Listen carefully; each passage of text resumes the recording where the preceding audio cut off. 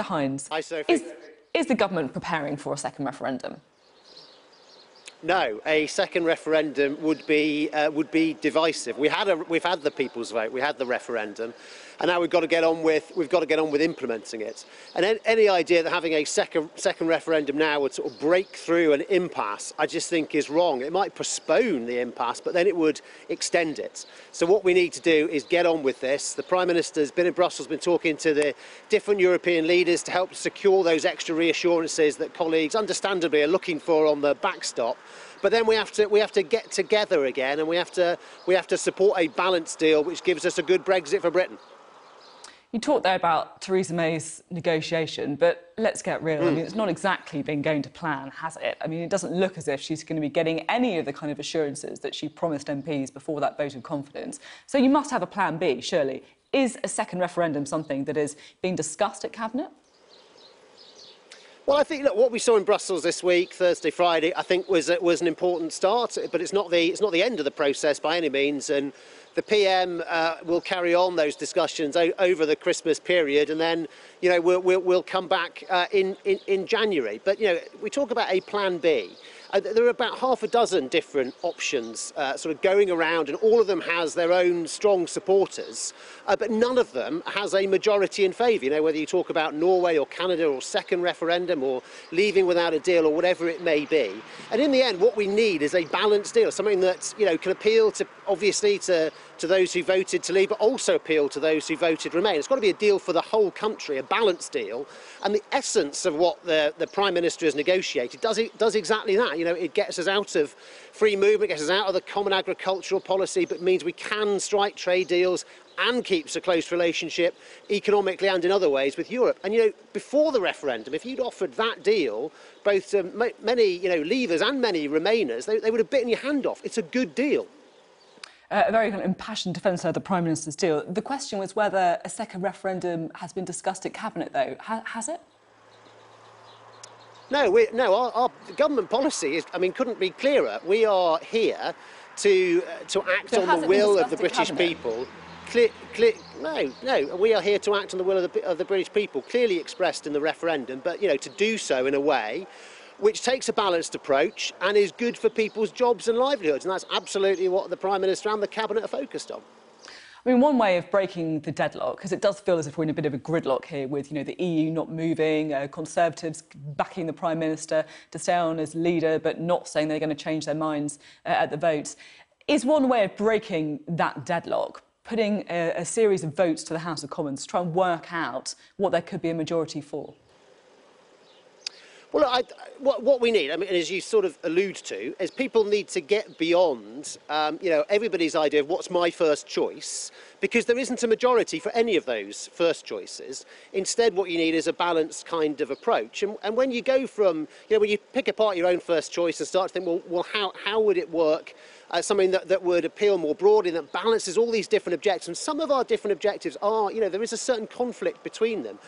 When you go through that process, you get to something very close to the deal that the Prime Minister has put forward. So, we have to remember all that we have in common, what the essential objective is that we're trying to do here, to make sure we honour the result of the referendum, but do so in a way which is economically beneficial. I think that over the Christmas period, that's a time when we do think about all that we have in common, and we think about our togetherness, and we think about the future. This will be a good time, I hope, for everybody to reflect on that, so that we can all come together in support of a good balanced deal. At the same time, though, Christmas is also going to be meaning that a time for reflection, as you say, but also the clock ticking, Brexit getting closer, the possibility of no deal increasing as well. If we move to full no-deal planning, can you guarantee that money won't be diverted from the education budget in order to fund that? It's a direct question, so I'd appreciate a direct answer. Yeah, I'll give you a very direct answer. Education is an absolutely top priority of the government. That's why it was one of the two domestic budgets. The 5 to 16 school budget was one of the two domestic budgets that's been protected since 2010, and we will absolutely be protecting that on an ongoing basis. That's not to say, by the way, that no deal isn't a very serious thing, and it's something we absolutely need to avoid. But no, education will remain absolutely a top priority, come what may. Now, Theresa May has earned some praise for keeping going in the face of some pretty stiff opposition. But I just wonder at what point it looks like she's sticking her fingers in her ears, because after having to delay the vote, she said she would listen. After having the confidence motion in her leadership, where 117 of her own MPs voted against her, she said she would listen. And I can't really detect any sign of her actually changing course in any meaningful way. Have I missed it? The Prime Minister has been listening, and it's been a very long process. I mean, going through all these negotiations, and at all stages, the Prime Minister has been listening to colleagues in Parliament, of course, to people more broadly as well, and that helps to inform the negotiations. But at the end of the day, there are some conflicting objectives. Not everybody thinks the same thing, and so in listening, you're listening to different groups, and you have to come up with a balanced approach which works for our country, works for all the people in our country, whichever way they voted in the referendum. You've got to think about the interests of fishermen, think about the interests of farmers. You've got to think about the automotive industry and those just-in-time supply lines. You've got to think about the key things that people voted on in that referendum, like ending free movement.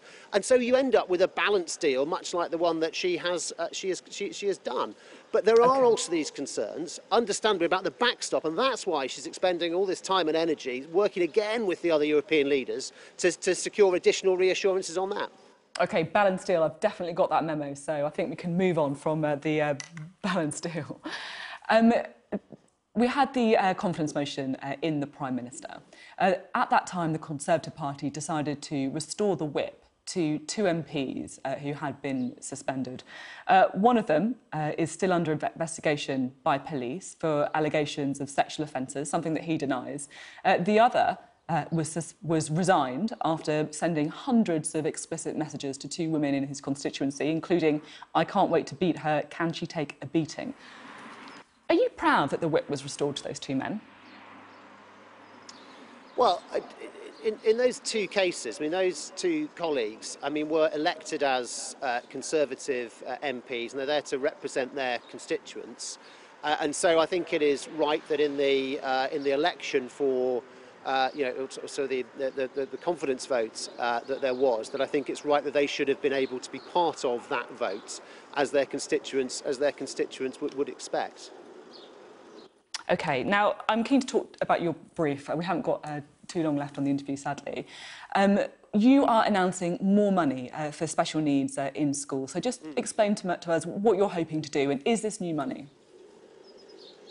Yeah, so there have been pressures, significant pressures on local authorities' budgets for what's called high needs, which covers special educational needs and disabilities and some other areas as well. There's been more money actually been going into high needs over the last few years, and particularly since we brought in 2014 in the Children and Families Act these new education, health and care plans.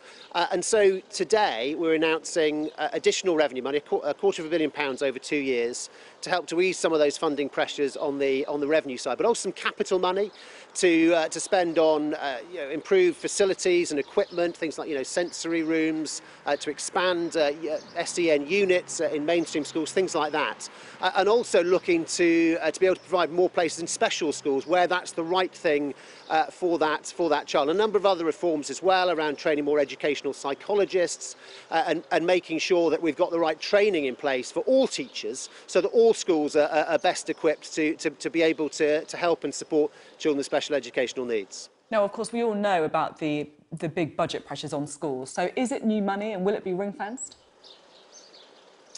So it is money that goes specifically to what's called the high needs block in local authorities, and they allocate money for different purposes within special needs. And you ask where the money comes from. No other budget is cut in order to be able to do this. It's money that's come from when we adjust our projections during the course of the year, which happens every year, in terms of the number of pupils in school and the characteristics of different pupils. With the money that's been available from that reprojection, it was my top priority to be able to put additional resourcing towards high needs, special educational needs, and so that's what we've done. So not new money then from the Treasury? It's within the existing schools budget? It is from existing Department for Education budgets, but no other programme has been cut in order to be able to do this. OK. I'm keen to ask you as well about whether there is a wider issue in schools because of the, one-size-fits-all education policy. I mean, we're talking about children with high needs. We know that there's, mental health pressures on our young people. Yes. Do you think in the past there's been too much of a focus on having all children, no matter what their personalities, no matter what their needs, focused on a very academic curriculum where you're expected to be sitting behind a desk for all these hours a day, right up to the age of 18? Is that failing our young people? Well, we have a very good curriculum with balance in it and studying a wide variety of subjects. Like, by the way, schools in other countries as well. There is special provision, rightly, for children with special needs, and in some cases it's right for those children to be in special schools, though actually in very many cases it's right for them to be in mainstream schools. But, I want to see a broad and balanced curriculum with children being able to try different subjects, try different things, and also the balance with sport and extracurricular activities and so on. And that's absolutely what I'll continue to strive to do. So has there been too much of a focus on exams, do you think? Exams are important. I mean, they're important for lots of different reasons. I mean, one of the things is, it's a unique way of being able to set out what you've learned, to show what you can do, and that kind of what comes with exams. There is some pressure that comes to them, but in some ways that's rather like what happens later in life, and so in some ways it's a good way to prepare you for later in life. But it's not only about exams. What we all want for our children is a broad and balanced education. We want them to discover the joy of learning, to be able later in life to come back to great literature and history that they've discovered, and we also want them to discover other talents that they have in practical things and in the arts and music and so on. And I think it's really important that throughout our education system there is absolutely that breadth, and we recognise that education, yes, it's about leaving with GCSEs, but it's also about everything else, about the development of character, the development of self. And you also mentioned mental health pressures earlier. We also have a greater focus these days on some of the pressures on kids these days that just weren't around when we were children, things like from the internet and social media and stuff. And yes, we do need to make sure we have enhanced support for that too.